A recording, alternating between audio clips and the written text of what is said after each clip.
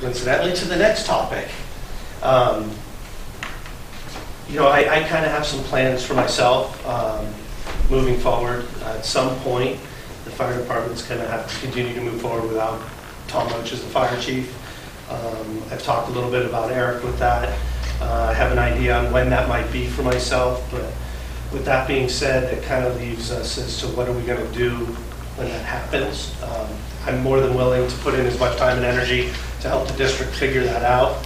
I'm also not going anywhere tomorrow, so I'm not going to leave the department or the district with a level of uncertainty and not having a good plan in place. I think the commission talked a little bit about some sort of a committee being formed to look at a few different options that might be available. A lot of this work has been done previously. Leah was a part of the sustainability committee a few years ago that looked at some things. I think those things are still options, that very, ready options that the district could consider. But I think there needs to be a little homework done prior to that. So I don't want to get ahead of what those options are. I'm just looking for probably the board to come up with a committee, maybe who serves on it. That committee could meet and figure out what their charter is and what they're going to study. I don't think we're looking to reinvent the wheel. I think a lot of this stuff has been done already in the county and elsewhere in the state. There was discussion of maybe hiring a consultant. I think that's a waste of money. I think you have professionals both within Marinwood CSD and in other departments that have experience in this and can help us along in the process. So that's kind of where we're at. The Fire Commission did make a recommendation to the board that they form. I think they called it an ad hoc committee, which means we'd be subject to the Brown Act rules and regulations. Put a committee together, include stakeholders, and figure out what it is we want to study moving forward, and then get to work on this. Yeah, sure. I was at the commission meeting, and I listened to the discussion, and I believe that for a number of reasons, not just your departure, sure, for a number of reasons, it's a very, very timely thing to create a committee and start looking at all angles of the fire service and the delivery of that fire service here in Marinwood, from a financial and an operational standpoint. And I think a committee is warranted. I think we discussed at that meeting having a board member sit on it. There was either one or two fire commissioners that were interested in sitting on it. The district manager, yourself, clearly would be involved. And I agree with you about consultants. I think that, there's been a recent merger.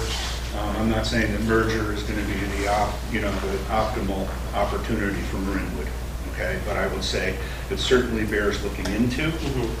And making sure that while we were thinking about delivery and we were thinking about staff, we were also thinking about the taxpayers. Absolutely. So I would be absolutely in favor of creating this commission or this committee as soon as possible. I do believe because we should also involve a member of the employee group and also at least one member of the public. We probably will not be an ad hoc committee. Will probably be subject to the Brown Act. Will not. Will be subject to the Brown Act. That's and right. We will have to, hold the meetings in public. But at any rate, I'm all in favor of moving forward. I guess the question is, do we ask for qualifications, or hey, I'd like to sign up for this, and we evaluate? You want to hear from the fire chief on that one? Yeah. Well, I know, Jeff, you have a pretty strong background in the fire service, and as a commissioner, kind of what goes on there. So I would welcome your involvement. And I know Leah has been involved previously on the sustainability committee. I think she just frowned at me when I brought up her name. Thinking back to the work that was done there, she was a part of it. There was some good information that was provided, and I think a lot of it's going to be the same. So I would welcome her involvement, or if you can come too, but that would be too many, so you're out. That's just, again, and I appreciate he's good. I think at this point in time, personally, and I kind of jotted this down, it's really 4 steps that it needs to go through right now, and that is one, just for the board to essentially establish a committee. I think the committee then needs to have a goal or a mission defined. I think then you need to decide on the composition of the committee. To the chief's point, is it 1 board, 1 commissioner, 2 board, 2 commissioners, how many members of the public, how many this, and outside of the people that are appointed directly from the board president at that point or his designee, I think you need to define an appointment process. If you're going to bring people in from the public, are they going to apply? Are we going to put announcements out there? Are we going to say, please state your interest and qualifications as to why? I think you should have those things in place, because I agree with what everybody said. In essence, you can call it an ad hoc committee. Just because you call something an ad hoc committee doesn't mean it's not subject to the Brown Act.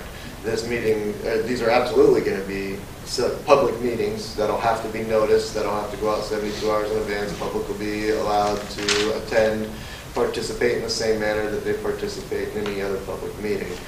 For me personally, that's just a little bit of where my head's at. I think, everybody's in agreement. You need to form a group of some sort. I think it should be defined. I think the composition of that group should be defined, and then how people that aren't directly appointed by the board president apply and then become appointed. We have a missing board president. Well, we could appoint him. Yeah, we could. I am happy to see this on here. I think it's, the time has come, and I'm happy to help and serve in any capacity. And I think that, I agree with what Eric said about setting up the structure of it. It seems like it would be the next step. And I don't know that this is not an action item per se, is it? Discuss. No, Just discuss. Discussion item. I also see that it'd be, if there's an action item or something, it'd be nice to have a full board present as well. Mm-hmm. So, Jeff, that PowerPoint you had put in from 2006, that's kind of along the lines that we want this committee to go, in my opinion. But maybe if I were to refine that for next month's board meeting, we could come up with an actual appointment of who's going to serve on this in next month. Because as months go by, we don't want to kick this down the curb. Because let me tell you, 2019, you're not going to be able to find me. It would be, let me ask the district manager this question. Could we start the committee with those people who are appointed and get going, and then bring in people who are going to apply and then get approved at a later point, or do we have to wait for that?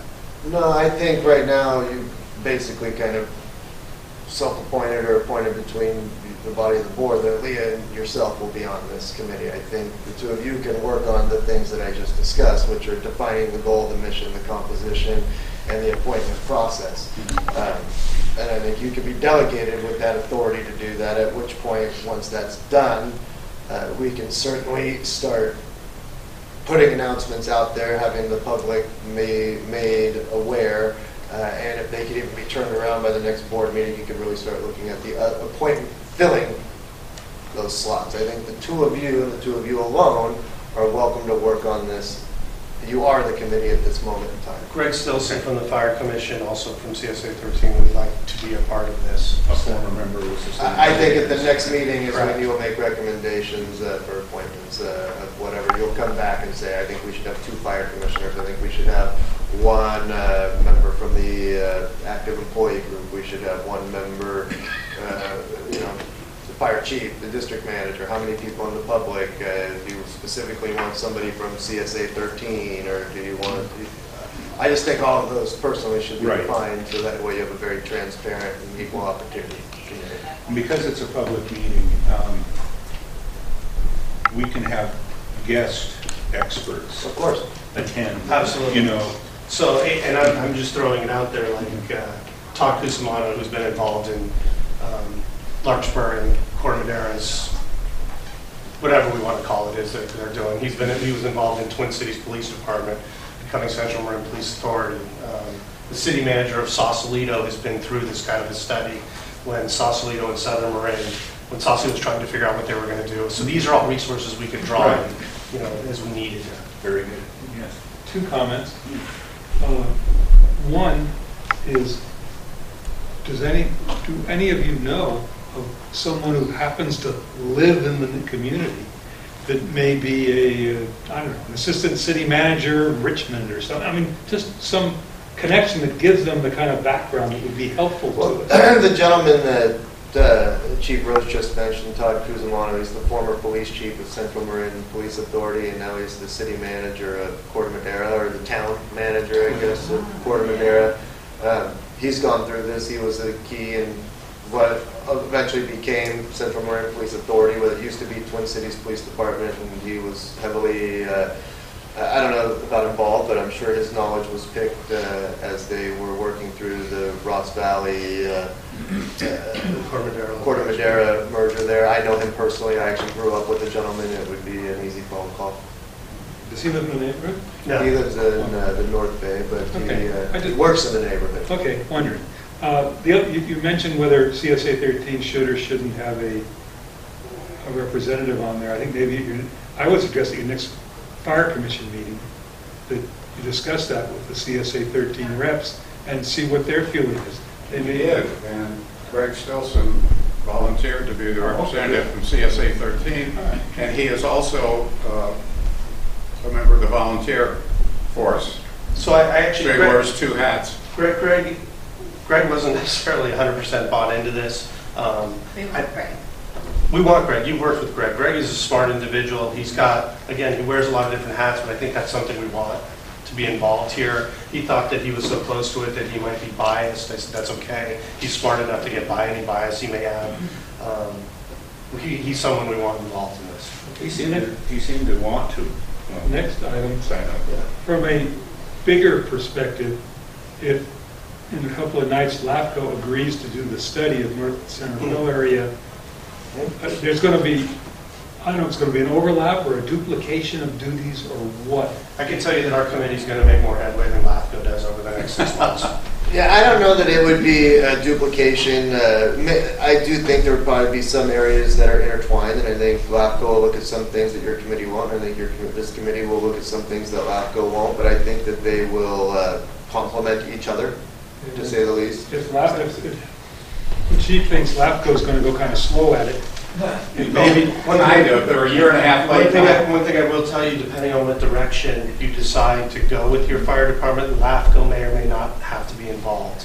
And that's a fairly new law. but they may have to be involved. And that's Well, they'll be doing their own study, but if you decide to, say, merge your fire department with a neighboring fire department, there's a state law that requires LAFCO to be a part of that, be included in that study and participate in it. Well, that's why I'm saying, so if they're going to keep their normal procedure going slow, if we made a point of let's do this thing, get it done, and get that as input to LAFCO, it may then fit together even better. Well, 100%.